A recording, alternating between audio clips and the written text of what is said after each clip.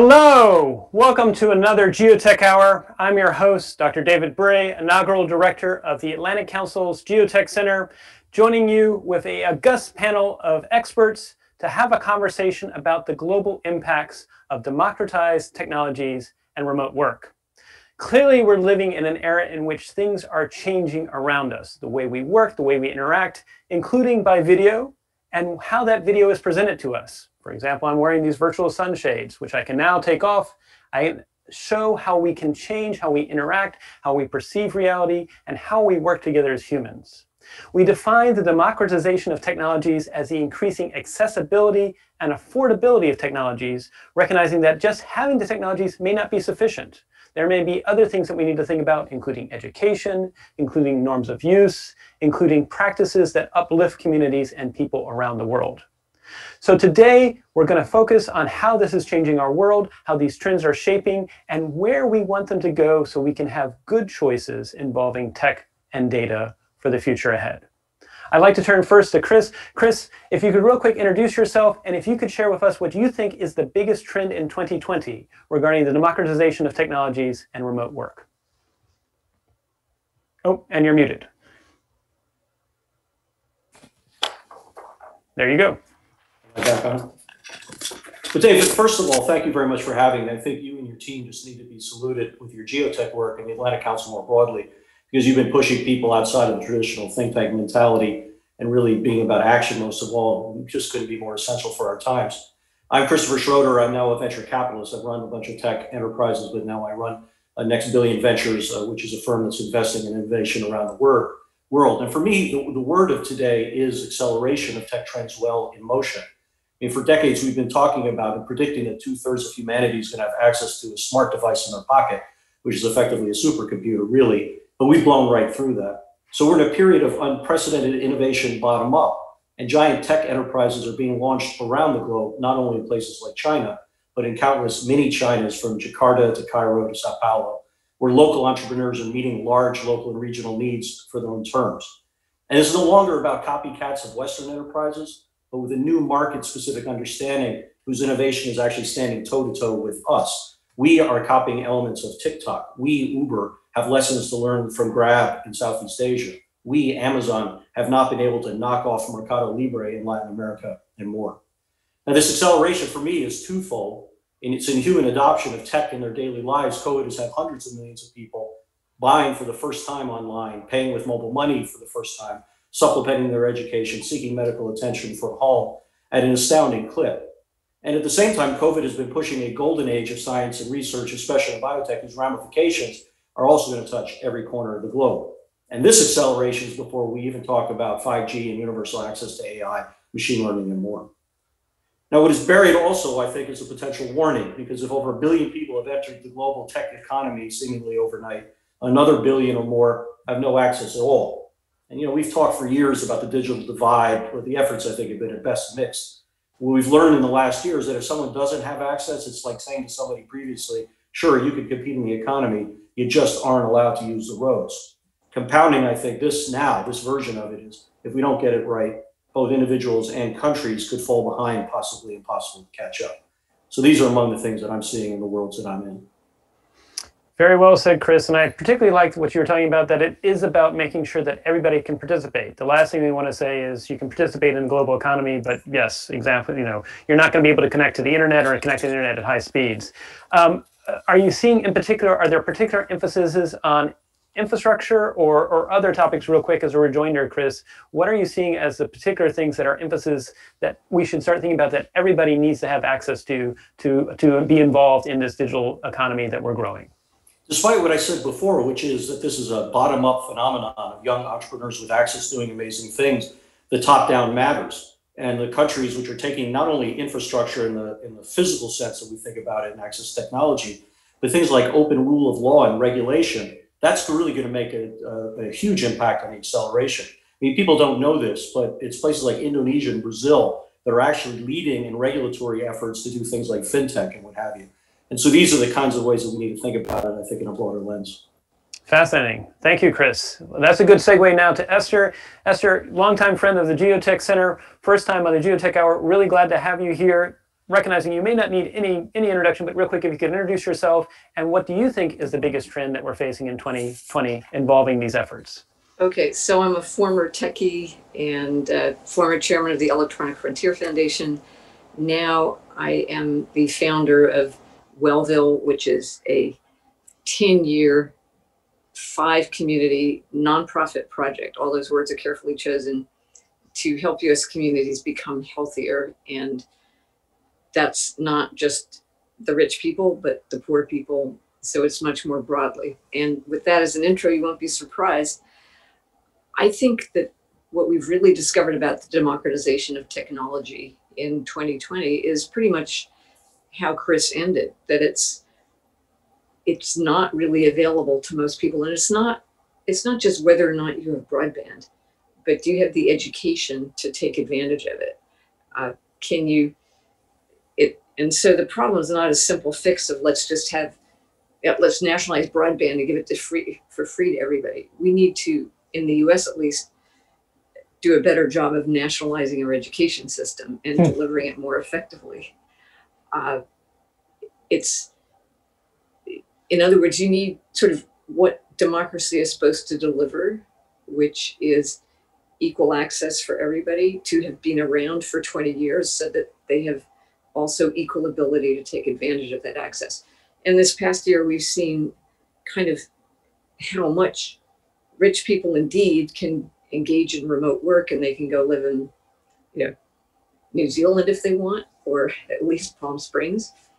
And poor people still need to show up at work wearing their masks, infecting their families, and so forth and so on. Lots of interesting things happening, and one of them is a fundamental shift in what privacy means when everybody is potentially carrying this deadly weapon of a virus with them. So all the contact tracing stuff is fascinating, but also full of perils around surveillance and what we accept as the new normal about being watched and all the coercion that comes in there. So that's my intro. Wow. Well, I think that resonates very closely with the mission of what we're doing here at the Atlantic Council with Geotech, that it needs to be an uplift for all people, including peace and prosperity around the world. I would ask you real quick as a rejoinder, Esther, is this something where we should look to possibly nation states to help lead the way? Or is it a case where maybe they're just trying to play catch up and we need to figure out ways to uplift this on a community by community level, recognizing that we need to scale that and we need to make sure that it's all communities, not just a few select? It's complicated because, and this is what we're working, this is one of our challenges in our 5 small communities. And the idea was to do this small and dense rather than, large and completely invisible. You want local control, you want local agency, but pouring things in from the center doesn't help. On the other hand, if you have a community that has an inadequate or bankrupt school system, decrepit hospitals, somewhere they need the resources, and creating that delicate balance of, don't invite them to sit at your table, help them to build their table in a way that it's their table and they own it because they built it. But somehow there needs to be some transfer of resources, of training. And one of the great things that technology is going to enable is a lot more remote training. And I don't think remote education is the panacea. We were just talking about the very clever girl who created basically a bot to watch her school lessons for her. Right. But the fact that you can reach people and get them certified and qualified, and you can have human communication remotely is really important. But if there was a simple answer to your question, David, we wouldn't need to have this conversation. 100%. And I'm reminded of the debates between the difference between explicit knowledge, which you can codify, and the more tacit knowledge, which comes through experience. And I think you're hitting the nail on the head, which is there's some things we may be able to share remotely, but some of it is going to be creating better ways of building communities of experience, even if we're not there in person. And I think that's going to be really interesting, not just for getting us through the pandemic, But what about if you're trying to help, between efforts halfway around the world, between, say, the United States and India or Africa or Indonesia? That's going to be a really interesting thing for the decade ahead, which is actually unplanned, but a great setup for Derry. Derry, really great to have you join us, Derry Goberdancing, longtime friend of the Geotech Center. And you've been doing a lot in the area of both empowering individuals, employment, and AI. I was wondering if maybe you could share what you're thinking is the biggest trend we're seeing in 2020 regarding democratization of technologies and remote work. Sure, thanks. So I think following up with what was said before here just a minute ago, with regard to the cautions of education, the cautions of the disparity, that shouldn't be lost on the conversation. So I think taking that into account, one of the good things, obviously, as you mentioned, video, right? Having video is great. Having access to that technology is fantastic. And what we've been seeing in expanding this is giving that access down to now into the phones, right? So that folks no longer have to use their laptops. Folks no longer have to work on, be tied to a physical desk, so they can work physically anywhere. And, taking that now to a first responder's perspective, or taking that now down to a farmer's perspective, that means that they don't physically also have to be tied to a desk or anything like that. They can actually work where the work needs to be done and accomplished. So we can bring some of that computing to them. We can bring some of those technologies to them. Through the use of the democratization of these technologies, it's increased that.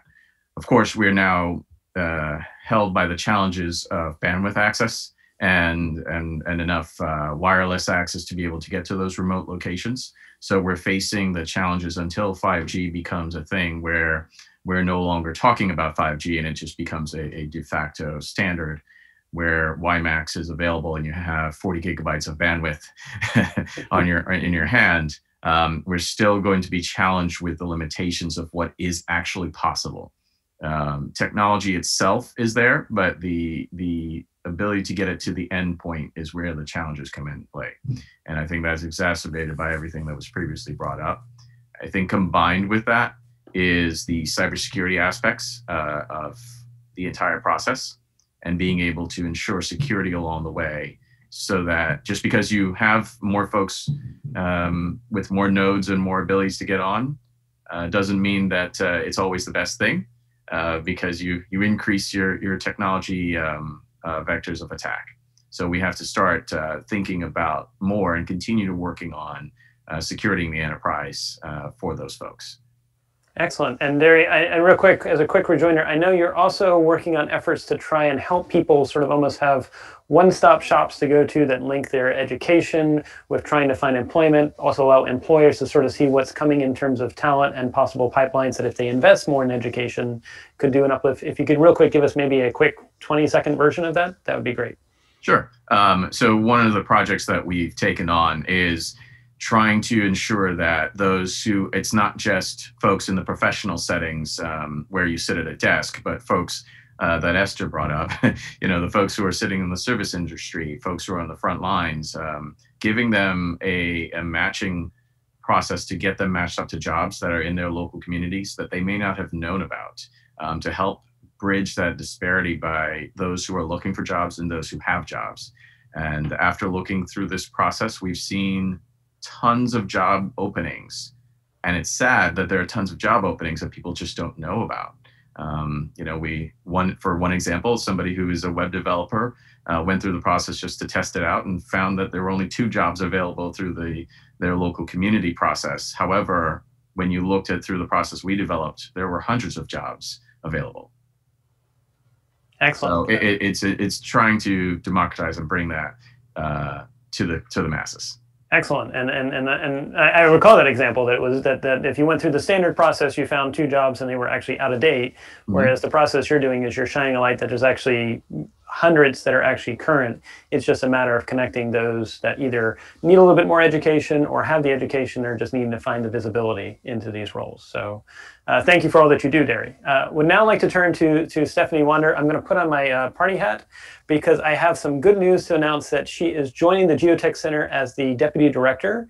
We are excited to have her join. She has an impressive background that includes XPRIZE, project manager at XPRIZE, a lot of great work also in academia and also helping out with the DoD's efforts. Stephanie, real quick, if you could introduce yourself and what do you see as trends that are happening in this space as well? Well, thank you. I feel like you already gave me my introduction, but let me just add that I am super proud to be part of the Geotech Center and also to be on this panel of such esteemed experts. So in response to this question, I first off want to agree with pretty much everything everyone has said thus far about the divide, needing to access it. I want to highlight that we all need to be thinking about not just access to technology, but thinking about even the very, very basics, like access to power. And with restaurants and places closed, making sure that people can go charge their devices is even just the minimum access point. So we want to be thinking about the entire chain of access, basically. I will add that I also think that this time is actually a really amazing opportunity for us to be thinking about how do we optimize remote work and build in solutions and things that help facilitate communication, that facilitate working together remotely, and that allow us to engage and ensure that we can all be at home, at school, at work, all at the same time together, functioning well, functioning optimally. Excellent. And as you look at these trends, I know you've been doing a lot about helping those who do social work understand more a entrepreneurial perspective. Maybe if you could real quick give us maybe a short 20 to 30 second version of what you've been doing in that space, that would be great. Sure. So I've been, before the Geotech Center, I was a lecturer at USC, teaching the next generation of graduate social workers about how to address grand challenges using implementable social solutions, really going from the very broad to the very granular. If anything, I almost feel like I learned more from them than they maybe learned from me. I say that a little tongue in cheek, but what I think was really important about working with that community is really understanding all of the barriers that those who are vulnerable face to even get through the door to various access issues. So really understanding that we have to be really thinking about how are we rising the tide for everyone when it comes to tech access, when it comes to access to education, and all of these important issues that really touch on technology. I think what is really risky for all of us who talk about tech issues is to make assumptions and realize that we're not including everybody in the picture that we're painting. Well said. And again, welcome to the Geotech Center. We're glad you're on board. Would now like to turn to Brad. Brad, real quick, if you could introduce yourself and share, what is the biggest trend that you're seeing in 2020 regarding democratization of technologies and remote work? Well, David, thanks for having me. I'm a partner at a venture capital firm called Foundry Group that invests all across the US in early stage tech companies, but also invests in early stage venture funds. I'm also a co-founder of Techstars, which is a global accelerator that has built a very large network around the world to help entrepreneurs succeed. And I'm also author of a number of books around technology, entrepreneurship, startup communities, and sort of phenomena of technology. I think that there's a more profound thing going on in 2020 than just the democratization of technology. I describe it as though we're in a liminal space right now. And if people don't know what that means or don't relate to it, if you're in the US right now, the election is a perfect example of that. Liminal space is the space between what was and what's next. It's almost always uncomfortable. It's often a transitional threshold. And it is very unpredictable and needs to be processed differently by different people in different ways. The COVID crisis, which started in the US really in March, wasn't just one crisis. It was multiple crises. Obviously a health crisis that generated an economic crisis, that's generating a mental health crisis, that's amplified a racial equity crisis that's been going on in our country since inception. And if you look at the impact of technology from that point forward, it has accelerated dramatically the inequities that we have in our country. And a number of those were already touched on, prior between people. And I think Esther described sort of the health dynamic of trying to address sort of everyone in a foundational way. But it's very, very powerful, the tendency that as humans we have to predict where this is going to go. And my own belief in this moment is that we have accelerated the pace of what was happening already by 5 years. Mm-hmm. So the last 9 months have essentially pushed us forward to 2025. We have not caught up with it yet in terms of how things work and how we're adopting to it and adapting to it. Many of the dynamics, which are incumbent resistors to that sort of evolution of our species, our society, that are also impacted by technology, some incumbents have gained enormous power, other incumbents have collapsed.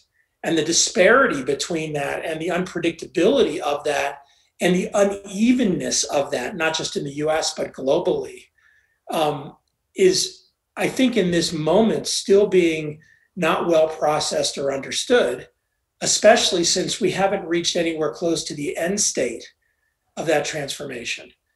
The other part of it, which, there's a lot of easy stuff to talk about, like, distributed companies and remote work and sort of the ability for some people to do it and the ability for others not to. And the idea that cities that previously, had high congregation of talent that became very, very expensive. I'm thinking specifically of San Francisco, that all of a sudden has the ability for many of those people to work wherever they want because they have the financial resources, because their companies have the functional infrastructure, because they have the cultural norms.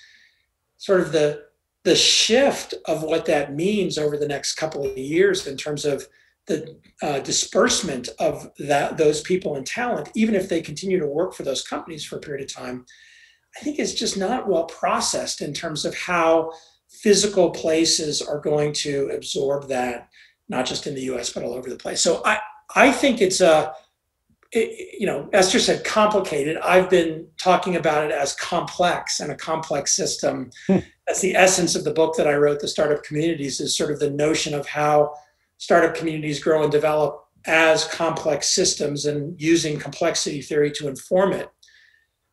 I think we're in this midst of this incredible phase shift or phase transformation as a species that lots of people have been talking about and leading up to as futurists, but that we're going to be in this extraordinarily uncomfortable position for a period of time as many of these things sort out in ways that are non-deterministic. You can't say, and this is now what's going to happen here.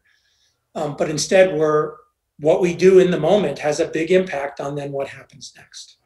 Very well said. And one of the things we've been trying to emphasize with the Atlantic Council's Geotech Center is the choices we make in the next few weeks, few months, will have reverberations for at least 5 to 10 years from now. And I think you're absolutely right that what we may need are not futurists, but instead people that can help us recognize that we, like you said, have jumped 5 years ahead. We will probably jump another 5 years ahead if this continues for another year or more. And how do we have the ability to catch up almost like jet lag so our body now gets used to the new time zone that we are currently occupying? So that's very well said, Brad. And that leads now to a question I have for Esther, which is, given what Brad just shared, what does this mean for communities and organizations? How do they operate now?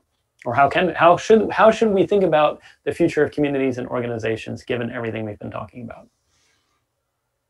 Oh, and you're muted, sorry. As Brad says, it's a complex and complicated system. And I mean, in the end, the answer is going to be so different depending on so many, this is not a 2 or 3 dimensional spectrum. It's multivariated, millions of vectors, whatever. But, there's certain things that are really interesting to watch. And one is in a lot of communities, you now have more people. And this is now, we're talking about communities of people, geographic, as opposed to organizations and stuff like that, which maybe I'll get to later, or maybe I'll talk too much on the first one. But what you're finding is it's now easier for community members to engage. It used to be like, I've got the kids and I'm supposed to go to the city council meeting. I have no childcare. And so in some ways you actually get more engagement on issues that community members care about. That is obviously only if the city council bothers to invite them and actually would like their attention. But what we're finding is that there are a lot of benefits, especially, for example, in Muskegon, Michigan. Nobody wants to go outdoors after November. Right. And now, even with COVID, you can still go to the council meeting and make your voice heard. That, of course, assumes you at least have some minimal access to the technology. But the dynamics, the importance of geography changes. It doesn't vanish, but it definitely changes. Overall, communities and companies are getting way, way more efficient.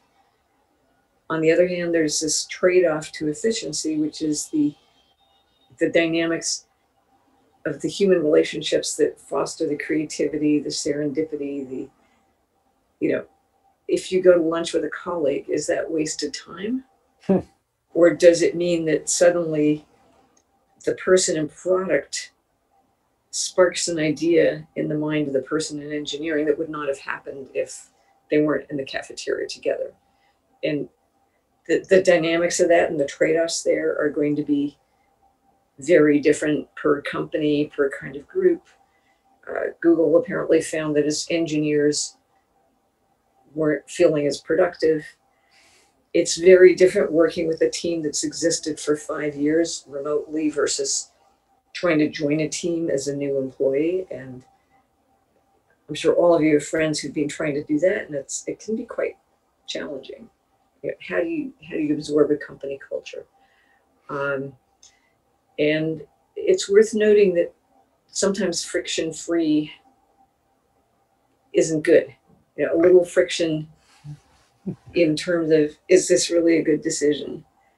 Did everybody really get a chance to buy in? So it's going to be interesting. I mean, I see. So I was on crutches a month ago. I went to visit my community in Muskegon, and it's amazing. If you show up on crutches, you've taken a COVID test, there's this thing in everybody's mind of, I owe her one, whether it's, I got to give a good report on my project, or I need to pay attention to what she's saying. I mean, every good salesman knows how important it is to show up at the client's doorstep and make them feel that implicit obligation. So how you replace some of these dynamics, how you account for their lack, how you get rid of some of them that really are wasteful. I mean, there's a lot of travel that really should never have happened. Right. And a lot of travel expenses that, when we take them out of the GNP, they reduce employment income, but they didn't necessarily create a lot of value beyond that. I really like what you're saying there, Esther, about notions of geography tied to community may be shifting. So it's now the community that we choose to create that may not necessarily be defined by geography. But then you're also talking about notions of travel changing, notions of interactions. Real quick, if I could ask you one quick rejoinder before I go to Derry. Do you see there possibly being tensions where people may identify with groups that transcend geography, but the very geography they occupy in, they may not identify with?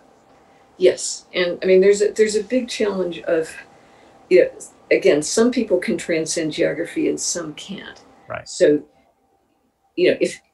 if the rich kids in school can go to remote school, and for whatever reason the poor kids can't, you exacerbate that internal division.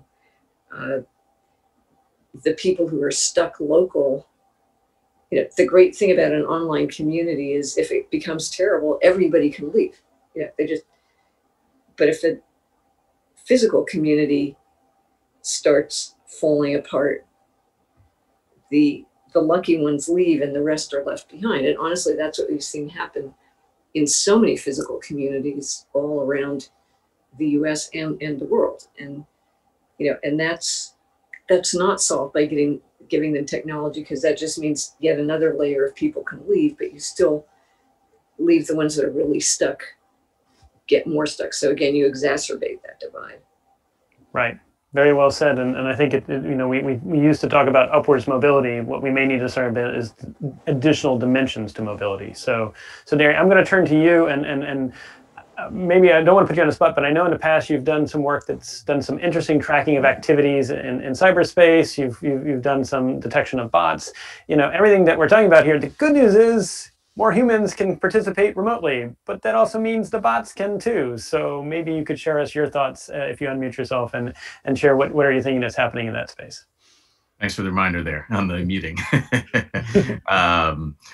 So on the previous challenges that we discovered on the bots and the utilization of bots to disrupt communications and to facilitate interesting financial transactions, I shall say, it is only going to continue and has only continued. I think in the age of more of us being online, you have more folks you can leverage to hide those transactions in and between. For those who are able to get online, I should say, that's great. And the challenge, I think, goes back to this educational piece that needs to be there. And I think I've said this earlier, just a little bit on the cybersecurity, but that is extremely critical, because what you will see and you will expose yourself to is more of these bots, more susceptibility to the challenges. And what you will find, as Esther said, you have the physical community and then you have your virtual community with whom you identify with. So you may be physically in one location, but identify with two other communities. What happens if those two other communities become infiltrated by bots unintentionally and unknowingly to you, because of the lack of physical space by which you would normally meet and potentially identify that this person truly is not a bot. And the bots are becoming smarter, because it's not just a single bot situation. There's a human and bot interaction that drives this challenge. So what you have to look out for and start understanding it within your communities is the recognition as to what is it truly, who are you truly interacting with? And two, are you well informed enough to truly understand and detect the challenges within that community to ensure that you're not susceptible to potential misinformation or misleading information that's created by a bot, not a human. There's a difference when a human does it, and there's a difference when a bot does it intentionally built to target an attack.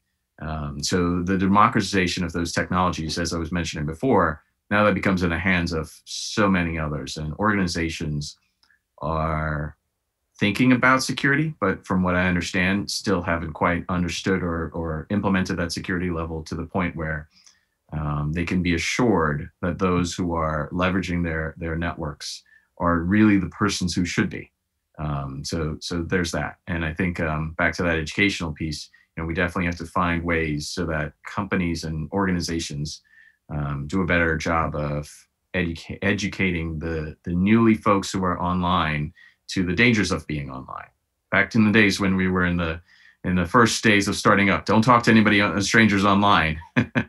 So we may have to have that conversation again, to ensure that we're back where we need to be. Fascinating. And I was thinking about when you were saying, the norm of don't talk to strangers, or don't get in a car with a stranger. We probably said that about 20 years ago, but now we get in cars with strangers on a regular basis because technology mediates it. So this gets to what you were talking about, Brad, which is it's changing norms. It's changing things that are acceptable, things that are unacceptable. What do you think this means? What would you recommend for entrepreneurs to consider as they look at these significant changes that are happening? Well, I'd start by asserting that our existing technologies that we use around this problem space, and whether you want to define the problem space as facilitating community, facilitating interaction that transcends physical space, or put your label on it. I would start by asserting that the existing technologies that we have today, not just the applications, but also the technology platforms and infrastructure, is generally pathetic. Yes, I agree. It's something that, as an investor for many years now in internet-related companies, as I sit here in the tail end of 2020, I feel almost amazed. Like, that's the only emotion that I can ponder up. Amazed is neutral enough that I can apply it as a very negative emotion, but still sort of the magnitude of it with our acceptance as a society for the extraordinary lack of efficacy of much of the technologies that we use today. And there's multiple dimensions of this, and I think these are the opportunities for entrepreneurs. Let's start with the fundamental dynamics of many of our very, very popular consumer social networking type applications, and just acknowledge that they are fundamentally manipulation machines. Mm-hmm. And they are manipulation machines no different than the manipulation machines that the advertising industry foisted upon us in the 1950s that you can watch and enjoy in Mad Men, but at much, much, much broader scale and much higher fidelity. And the economic characteristics of that creates a feedback loop for those companies that makes it impossible, almost impossible for them to do anything in spite of themselves other than perpetuate that phenomena. In 2020, when all of a sudden we rush towards this notion of embracing onlineness in different dimensions, interestingly, if you look at the consumer side space and then compare that to the enterprise or business space, and compare that to K through 12 or college space, and you think about the software infrastructures for those various communities, well, obviously it's amazing that we can globally do video conferencing at scale kind of without missing a beat. If you think about how that technology interfaces with all of your other workflows on a daily basis, it's pretty horrible. If you think about it from the perspective of, your teenage child who is smart enough to figure out how to manipulate that technology so that they don't actually have to really engage with school, or as my very smart and accomplished niece likes to say, oh yeah, I'm done with school at 11 in the morning. And then like, okay, now what?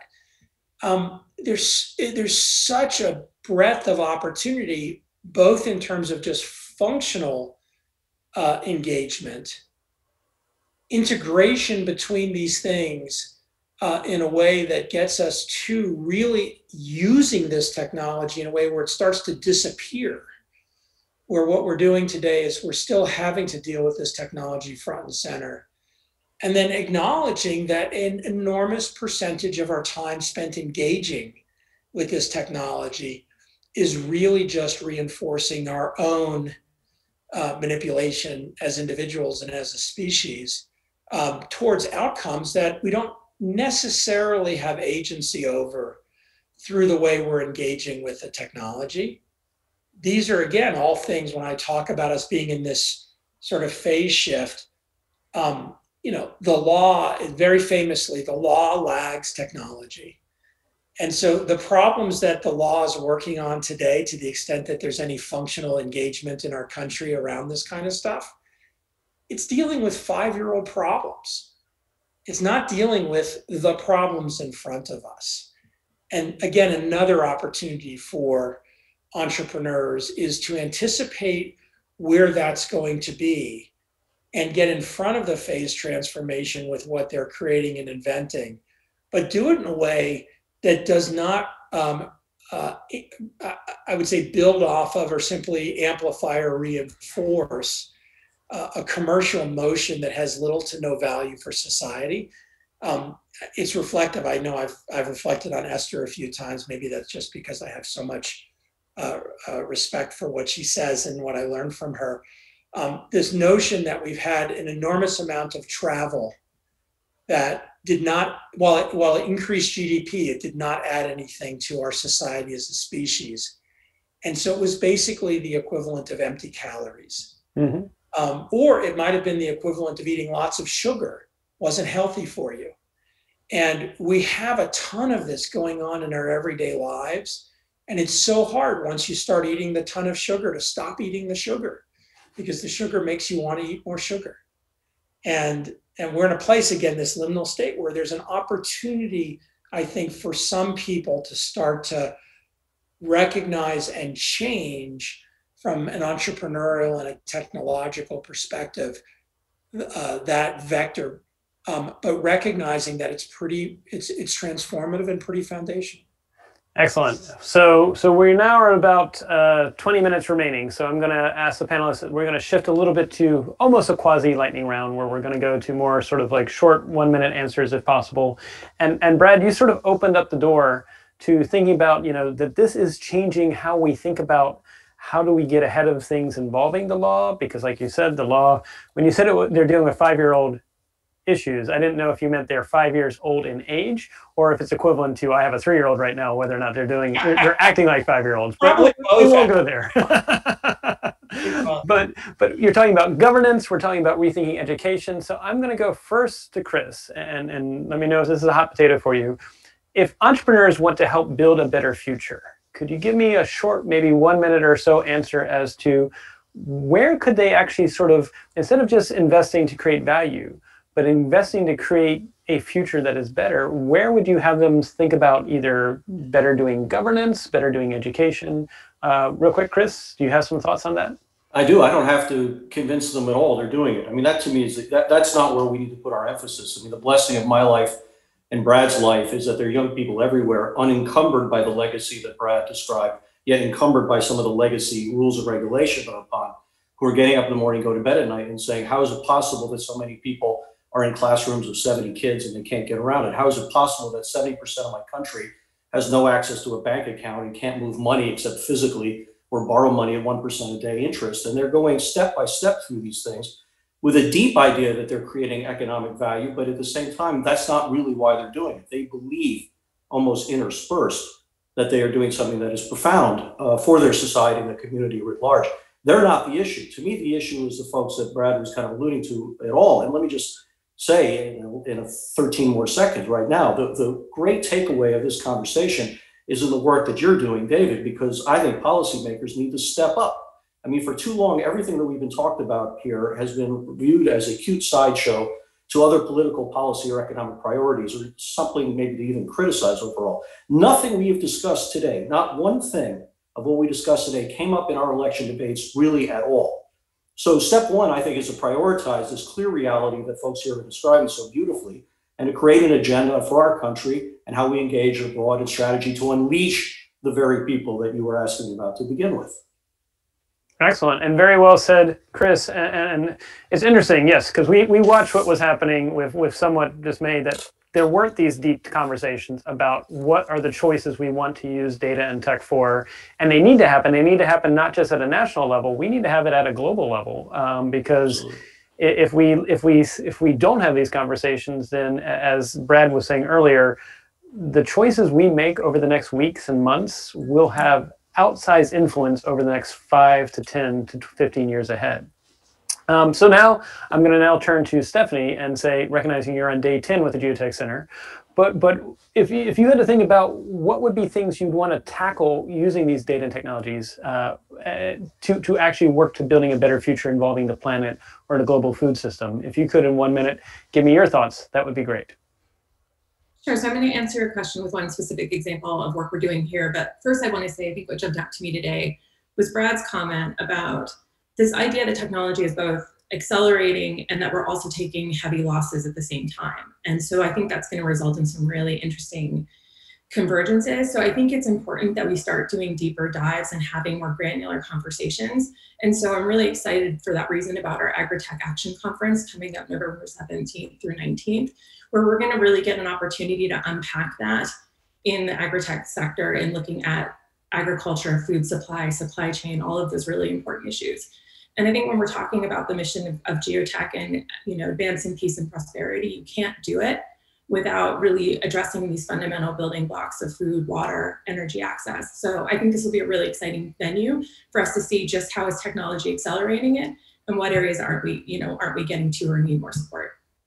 Excellent, and yes, thanks for bringing up the Agri-Tech Action. I believe everyone on this Geotech Hour just volunteered to be a part of it. We will be following up with you. Because yes, it seems to be we can rethink how we do agriculture. We can rethink how we do the global food system so we don't have about 1/7 or 1/8 of the planet going hungry. We don't have to wait 10 years, which is currently the UN goal, to make sure everyone who wants food can get food. We can solve this in the next year or less if we think about this smartly. So thank you for emphasizing that, Stephanie. I do want to call out, we've been talking a little bit about first that, there are two Gibson quotes, William Gibson quotes that come to mind, which is the future's already here, it's just unevenly distributed. But also there is a different quote that he has about jet lag is your soul trying to catch up with you. Brad, to your point, our souls are so far behind what's really happened that we need to figure out a way to accelerate. And I wouldn't call that futurist, I would call that jet lag accelerators or jet lag diminishers or whatever it might be. So that's a good analogy to think about. So with that, Derry, I know that you've been seeing a lot in this space as well. What would you want to emphasize as action that could be taken maybe either at the state level, county level, national level, in 1 minute or so to make sure we actually are putting forth action and not just pontification about these changes? That's a heck of a question in 1 minute.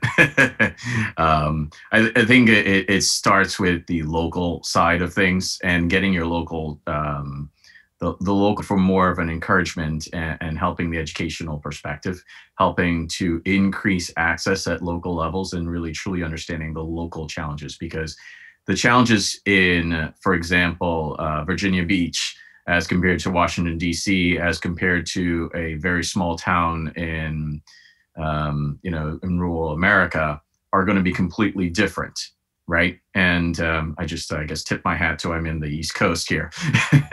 But one of the challenges that I think we're going to continue to face is we've got to have that involvement from a local level. Without that local challenge, without those local folks getting involved, we're going to be at a huge disadvantage. If we look only at a national solution to this problem, we're going to mess up everyone's life, right? And that's not the only way to do it. It has to be informed locally. So you have to get your local economies working and have the local folks from that side involved, from not just from corporate, not just the local economies from the government side, but companies as well, working together to understand and truly get the needs of that community and being able to come together and bridging that divide. Excellent. Thank you, Derry. And so I'm going to circle back to you, Chris, and say, is this a case where we need to lock the policymakers in a room with entrepreneurs so they get informed? Do we shove a pizza box under the door? Or do we need to possibly actually identify at a community level important issues that need to be solved? And instead of waiting for possibly governments to solve them, maybe we need to figure out a way to actually have entrepreneurs working with policymakers to actually demonstrate a better way forward. I'd be interested in your thoughts on that, Chris, and about, again, unfortunately, we're pressed for time. So no, I suspect it's a little bit of all those elements with a caveat, which is I think that we're not in the evangelism business, meaning this is not a business of trying to convert a bunch of people who really do not understand this or Washington and most governments are a city of incentives. Right. And there are people who have incentives not to engage. And I think the key is, particularly with some remarkable new generation people throughout public policy, is to be able to have a kind of a dialogue and a shared experience where we're not trying to convert anybody to understand what to us on this panel is common sense, but to figure out concrete ways how we can support it. And by the way, supporting of it can be stepping back and laying things on leash or to open up regulatory aspects of it, but other cases are going to be things quite proactive And ironically, to my point earlier, some of these lessons aren't here. Some of these lessons are in Singapore. Some of these lessons are in Dubai. Some of these lessons are in Estonia. And some of them are in places that may be having lots of other problems, but realize at the end of the day that if they don't get financial inclusion right, they're going to suffer terribly, therefore being innovative. So we have to be open to those patterns, starting by, I think, getting together a kind of amazing group of the willing to want to make this a priority and to actually have applicable action that comes from it. Very well said, and that I agree with you 100%. We need to recognize no one has a monopoly on the answers here, and as you said, Singapore, we're seeing fascinating things happening with the UAE and Israel now that they are friends, also India getting involved, and so there's a lot of interesting things that can come to bear here as we think about this way forward. So Brad, and then I'm going to go to Esther, and then to Stephanie. How might we engage, I knew in the past, if I got off a plane and said, do you want to talk about geopolitics in California? Most people were not too excited. But how do we engage VCs and investors to think about that they have a role to play in shaping a world that is better collaborations around the world, is better communities, even if we don't use the geopolitical word? Brad? Yeah, it's a very vexing question to me.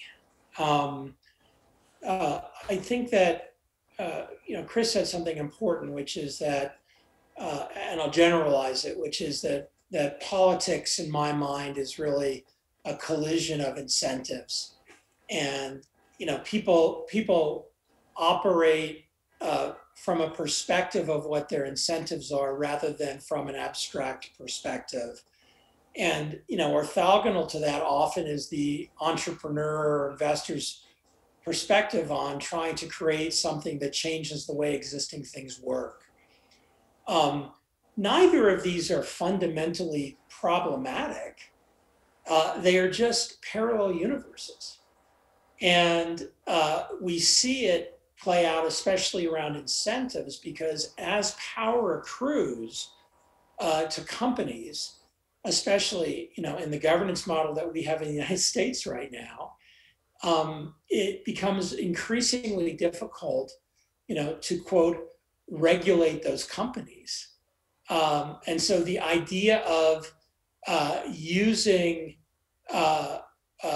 politics, sort of interesting people in politics for the sake of sort of intellectual pursuit from the sort of technology perspective is kind of counterproductive. Because in a lot of cases, it comes back to those incentives. Because even if you could do that on the political side, it's usually a combination of a very short-term game with a very long-term game that's completely disconnected from the time frame and the way that technologists, entrepreneurs, and investors think about things. So my sense is historically, there have been a nucleus of people who cross over between the two that are interested in both. Not just technologists that cross over to public policy, but people from the public policy perspective who become interested in technology.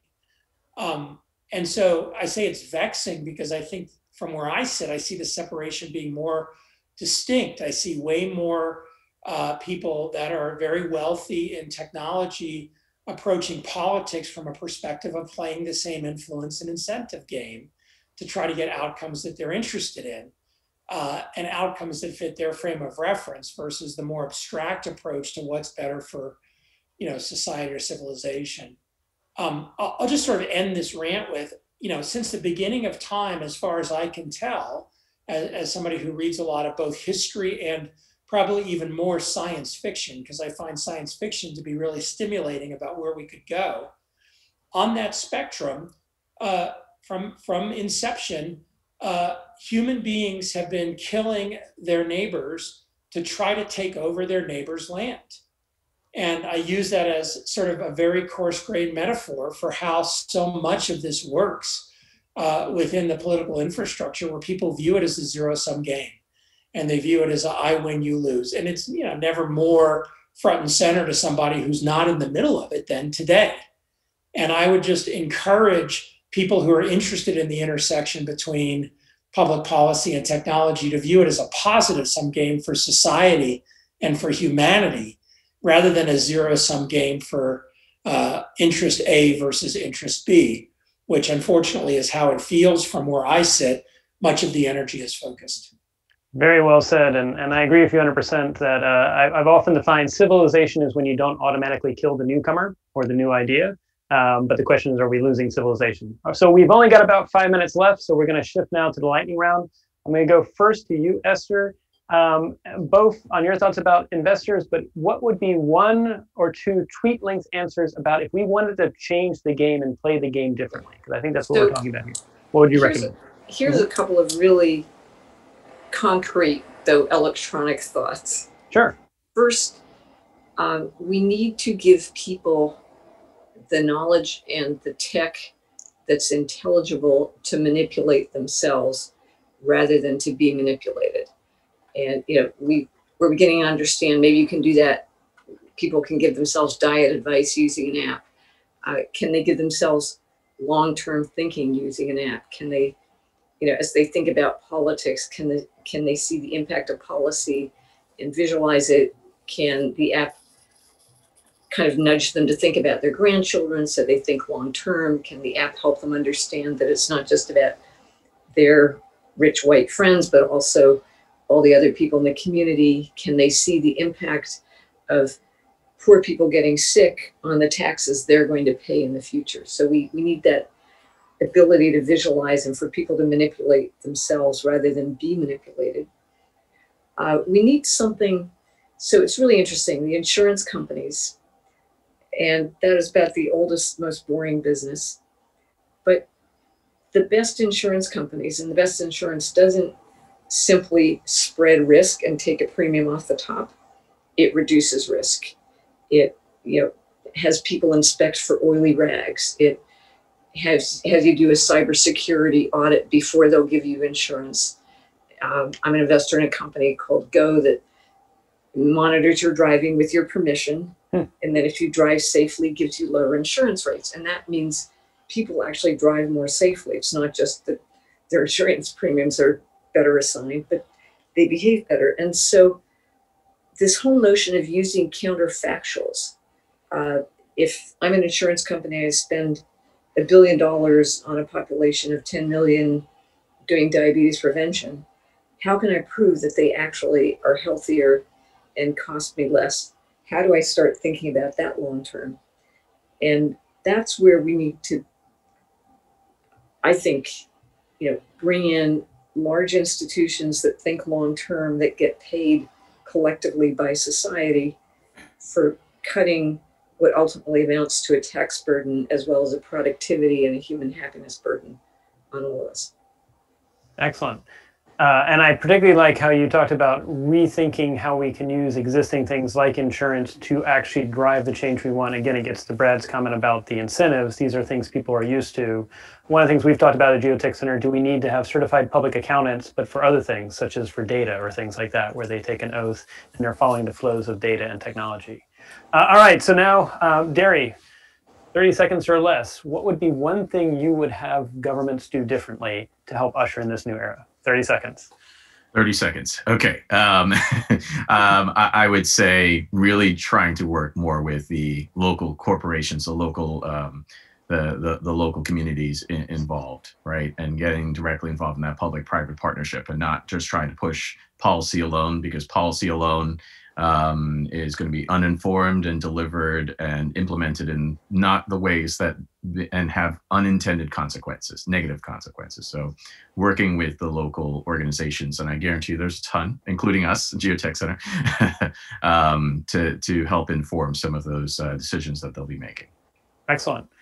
Stephanie, same question, and then I'm going to go to Chris to wrap it up and bring it home for us. What would you have one thing governments do differently in terms of how they engage new technologies and data to produce a better future? Probably a little bit of a trite answer, but I'd say work together. I think we've got to be coming together to address these technology challenges and find paths forward that represent all of our interests. Excellent. The emphasis on participation, I know we've all been saying here, we need to involve people. We need to involve the public.